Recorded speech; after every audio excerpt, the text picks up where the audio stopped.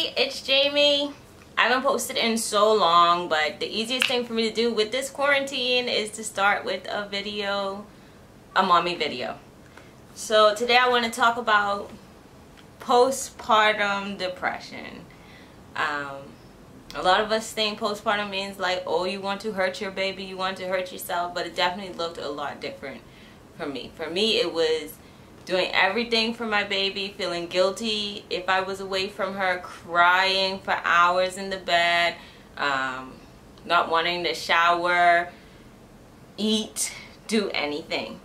And it's really hard because after having a baby, no matter if you gained a lot of weight, lost a lot of weight, whatever you did, you're gonna have like body image issues, and like all of that was really, really hard. I want to say 2 months ago, it got to the point where I was crying in bed for hours. We went to my doctor and they prescribed an antidepressant, which made me cry more because, oh my God, I can't believe I need medicine to take care of my family. Wah, wah, wah, blah, blah, blah. I'm not the only one going through it.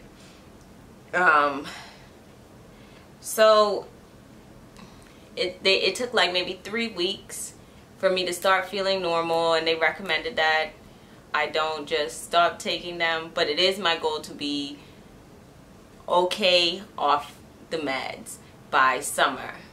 Then Corona showed up and was like, sis, you sure? Because you got to stay in the house. And I'm still trying. I'm crafting. I'll post some craft videos this week.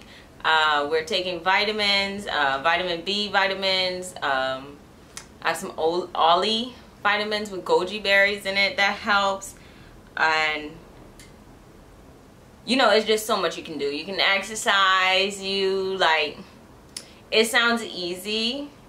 Like, go get some sun, just exercise, just dance it out, do whatever you feel like. But it's hard when mentally you're just not there. And the energy I was mustering up, I was using it to take care of my baby and my husband, and yeah, it was a lot. I'll say, I guess this wasn't really informational, but just to say that if you are going through it, sometimes doing what's best for your family is doing what's best for you. And with all the resources we have today, it doesn't make sense to just suffer when you don't have to. So if you need to, like, take something. When my head hurts, I take Excedrin. And when my hormones hurt, I guess, I take an antidepressant.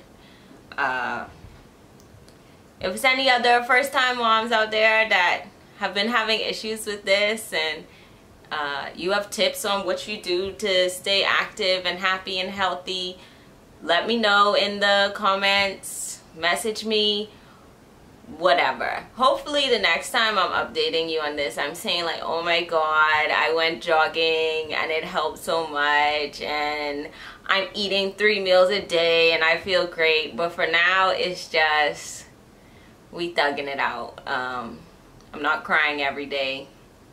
I'm okay with taking the medicine when I need it. I'm eating at least 1 full meal a day, snacking, drinking water, and that's what progress looks like for me. Okay, like and subscribe and watch my Corona quarantine videos when I post them. Goodbye.